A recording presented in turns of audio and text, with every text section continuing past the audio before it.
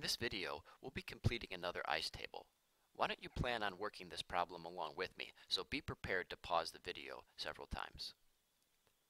So why don't you now create an ice table using this equation? Go ahead and pause the video. Okay, hopefully your ice table looks something like this. Alright, I'm going to provide you with some given information. Now why don't you use this information to complete the table? Go ahead and pause the video now. Welcome back. So this is the initial concentration of ammonia, and this is the equilibrium concentration of ammonia. If we started with 0 and we ended with 0.15, that means the change was an increase of 0.15. Now how do we find how much these reactants decreased by?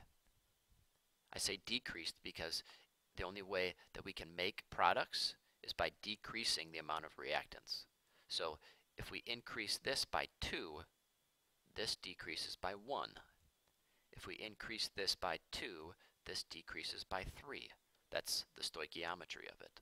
So if we increase this by 2, this decreases by 1. So the relationship is 2 to 1. So if we increase the concentration by 0.15,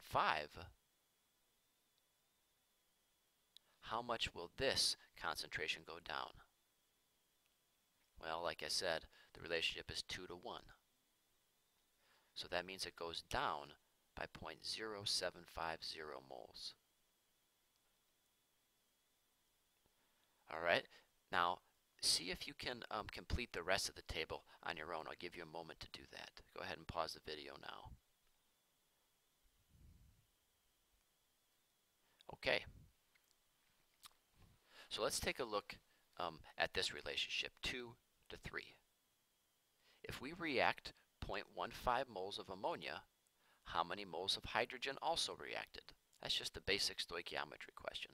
So we're reacting 0.15 moles of ammonia. We use the coefficients from the balanced equation. The relationship is 2 to 3 to discover that we would react 0.225 moles of hydrogen.